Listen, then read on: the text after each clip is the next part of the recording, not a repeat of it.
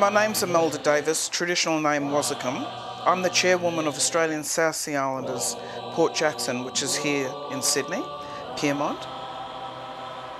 As an organisation under-resourced, we've been advocating for change, for the inclusion of Australian South Sea Islanders in programs and services, especially with government, and to be included as a part of the great Australian narrative that we celebrate as a multicultural society. We're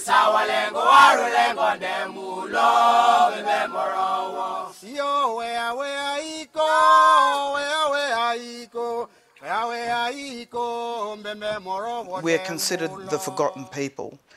Now, Australian South Sea Islanders are the descendants of some 60-odd thousand that were brought here from the islands of Vanuatu and Solomons. 95% of the trade were men and 5% were women. My grandfather, that's my mother's father, was 12 years old when he was taken off the island of Tanna in Vanuatu. He and two friends swimming on the beach and then being called upon the ship by a foreigner, something that was unusual, a white man, coercing.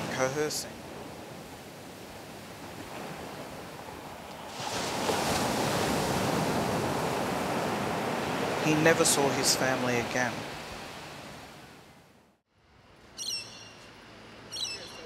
This year marks 25 years since the 1994 Commonwealth recognised Australian South Sea Islanders as a distinct cultural group through the lobbying of Mrs. Faith Bandler and many community leaders, supported by the Human Rights and Equal Opportunities Commission. We hope that this year it'll impress on the government the importance of focus on policy programs and services for Australian South Sea Islander inclusion and recognition. Where I live here in Pyrmont, which is very fortunate, for the last 20 years, I overlook the Sugar Wharf. Now, the Sugar Wharf is CSR refinery, known back as far as the 1800s or so, to receive sugar from these plantations all across Queensland and New South Wales. Benjamin Boyd Road runs here. He brought the first connects to Eden, New South Wales. You know, there's a lot of truth-telling to be told. Queensland, Townsville, Robert Towns, notorious blackbirder. Townships are named after these people. John Mackay, another notorious blackbirder, celebrated rightfully for their establishing townships and societies and their entrepreneurialism and being the great, I guess, achievers that they are. But no one man was an island, and they did that on the backs of blacks. South Sea Islander labour. And yet, my grandfather's story, Auntie Shireen's grandfather or chief line, Tom Tipplemata family story, is not told. And there's thousands of us that contributed to the success of this nation. There's the cemetery still in Mackay there that they're still uncovering. And it was callous. It was dismissive of black people, dismissive of black people, black men. We were something, nothing. And it still seems that way today. Australia is the third largest sugar provider in the world. There's a lot to be said about the economic stability that Kanakas gave to this country. Through blood, sweat and tears, no one benefited from this trade. We don't sit here before you wealthy, rich in, I guess, our sense of belonging as a part of the First Nations community, our families that have survived. But in terms of economic stability and equal opportunity, we still suffer significantly. My grandfather was brought over from Vanuatu to build this sugar industry. My father was a gun cane cutter who helped cut all this cane in the old days. And sadly, we built this industry now.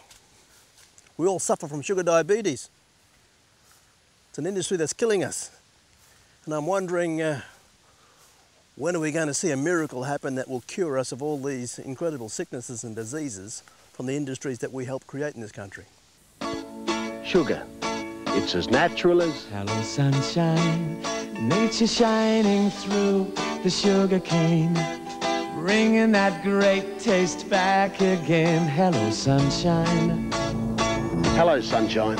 Hello, sunshine, you're a natural part of life. Sugar.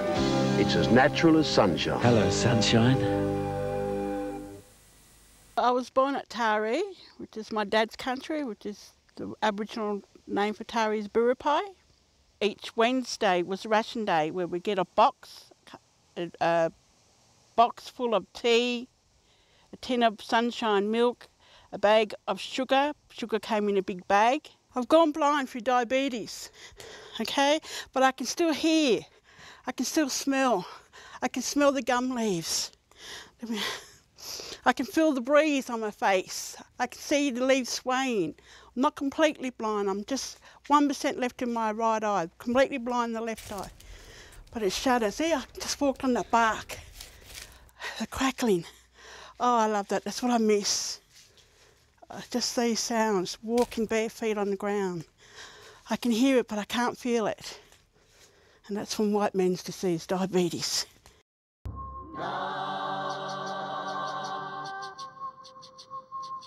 Some 15,000 people died as a part of this trade. A lot of these people lost their lives within the first 6 months due to common disease, coming to a foreign land and catching the flu, chickenpox. We need to sit alongside our Aboriginal and Torres Strait Islander families.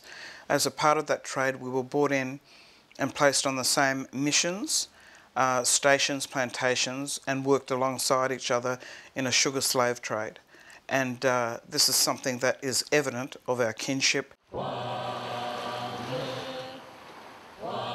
were some 3,000 ASSI Islanders that established the coming of the light when they celebrate Christianity coming to the islands in the Torres Strait, called July 1 or Zulai 1.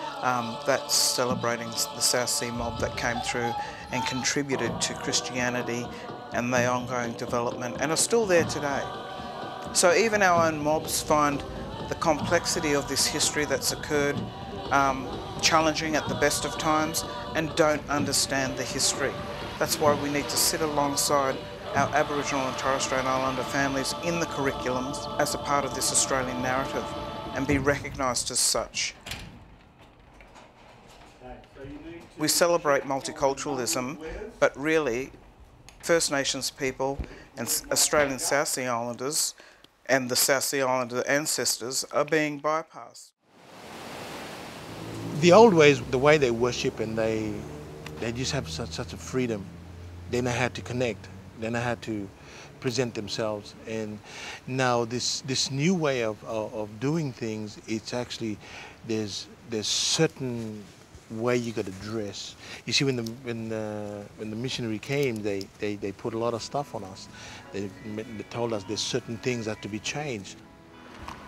Within myself personally, I really want to have the freedom in doing things the way I want to do it. Then I've got this religious side of things now that tells me that I got to dress certain way, I got to talk certain way, I got to do things certain ways, and I'm trying to present something that is really not me, and it's right across everywhere, and that is the conflict that is there, because you have the older people saying this is how you do it, and the young people say, no, this is the old way, we'll do this. So there's this unity and this harmony right across the community.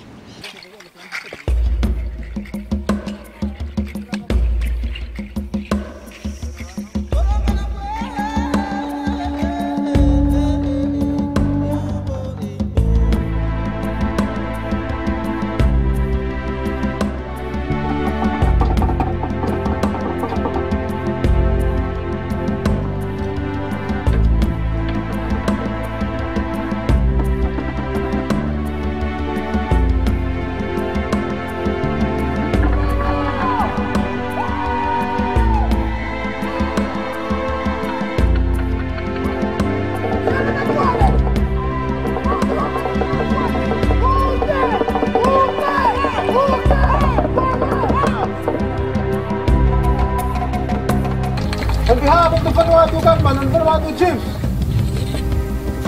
To the Mananjali people, thank you so much for welcoming us and the South Sierra people into your land. And thank you for the warm welcome that you have given to our people that live in this country, the South Sierra people. So, thank you too much.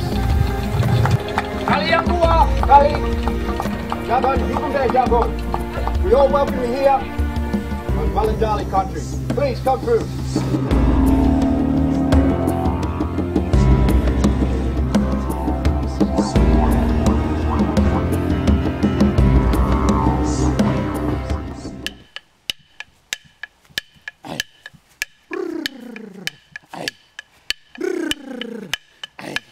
Australia had civil society long before Captain Cook came here. People were trading with the islands. First Nations mob were travelling and exchanging. Let's get back to that and let's understand the truth around that connectedness that once was. Before European contact, my people believed in a great spirit, and we call him Ganya in our language. And he was a higher spirit who taught our people a lot of the things that we know today. And a good example of that is the making of fire.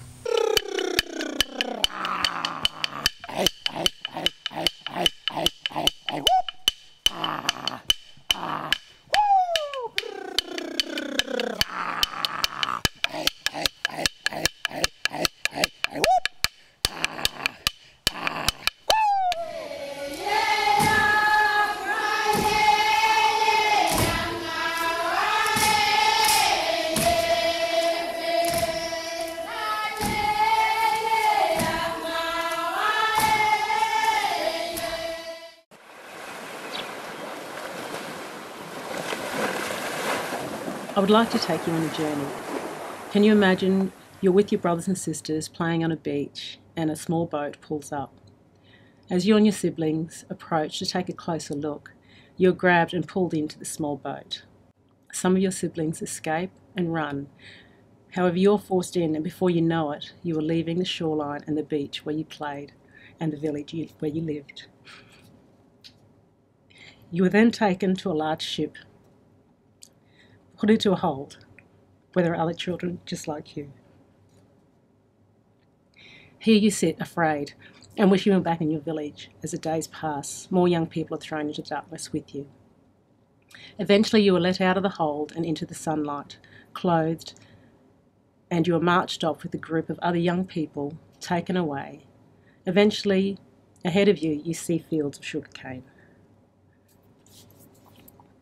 As a young woman, my great-grandmother was one of the few young women amongst the young men taken from their village to work in the cane and other primary industries on which this state of Queensland was made. These were young, strong men and women with strong cultures, languages, and came from vibrant, traditional village and family lives. My name is Sonia Minicon.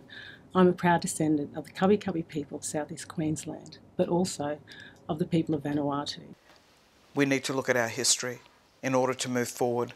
We need to reconnect the families here in Australia amongst our First Nations mob and South Sea mob, as well as in the islands. We need to know where our people come from. My mother's family were from Tongoa in Vanuatu. I was born in Ayr, and we lived, a lot of blacks lived on Plantation Creek, both Aboriginal and South Sea Islanders. You didn't have time to think about anything or think about anything else, or you just got to work for the day, and that money was used for food and all the rest of it. And you know, I think everybody gave tithes at church and whatnot, but it was certainly linked up in a tough discipline. There were about over about, could be about 20 families, all blacks. They were quite a religious community. They came from like a Pentecostal background.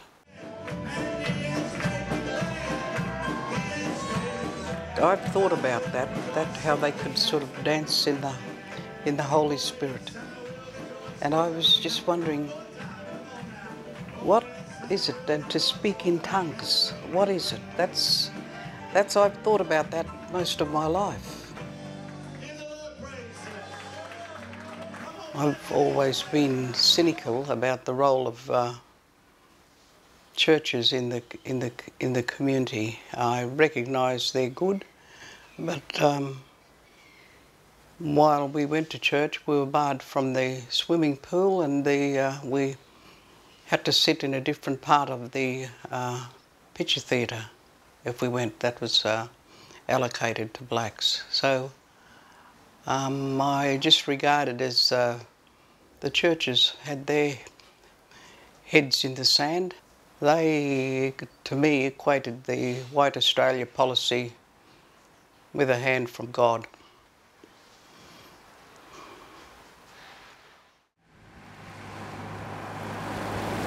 This is the road to Pinnacle Pocket, the old mission that used to be here. This used to be all bush here before. It's all cornfields now. This is where the houses started here. There would have been about 200 Aboriginal and Islander people living in this one little area here.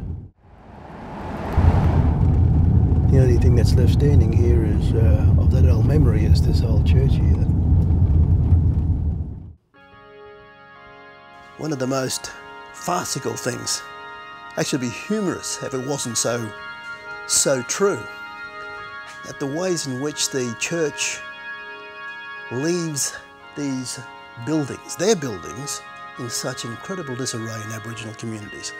Look, I'm standing here, right in the old pulpit that my father used to use back in the old mission days. Everybody sang in the church, and they could sing. They could play the guitars, the organ, they could chop it. Yeah.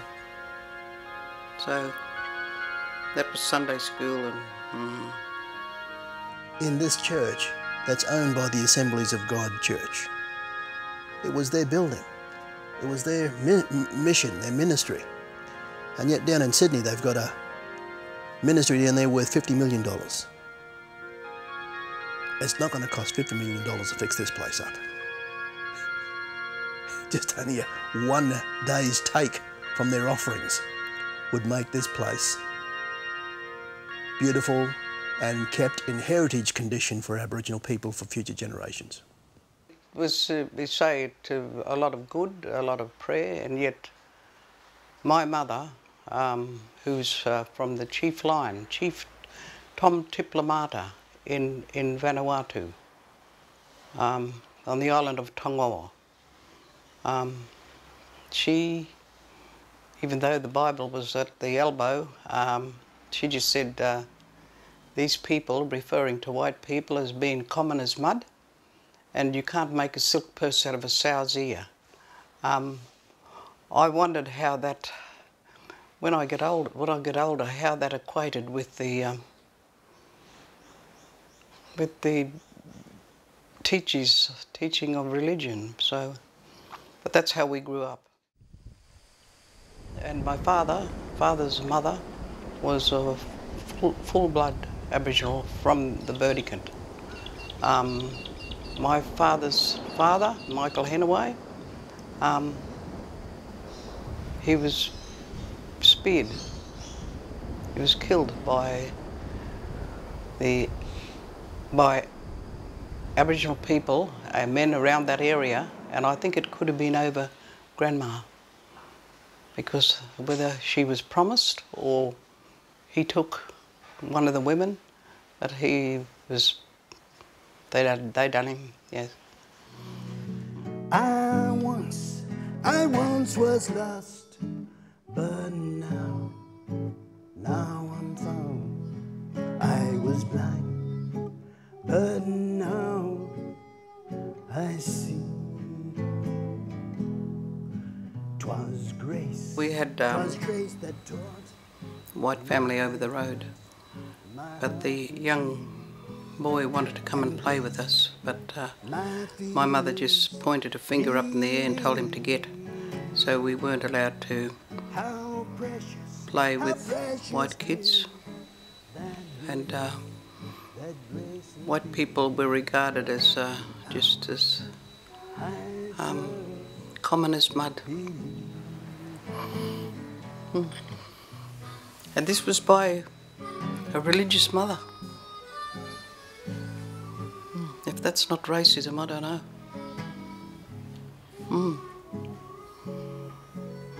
So let some things stay with you, and it's just like you can have a burden through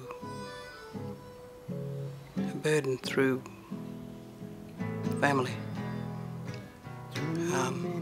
But you get into the wider world, and then you make your own decisions. And I have many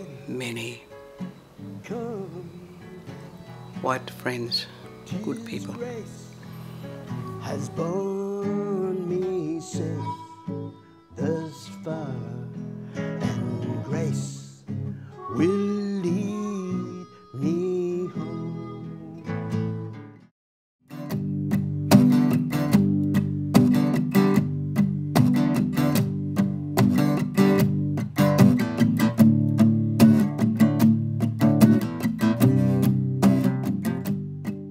Our leaders need to be recognised for their contribution to this nation.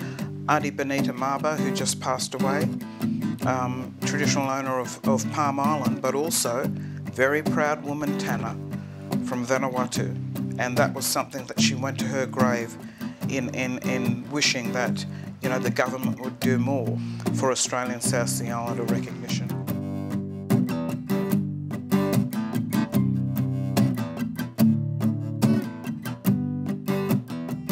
Because when you walk around our communities, our Indigenous communities, First Nations mob, you will see the evident stamp on people's faces as to being descendants of those Pacific nations.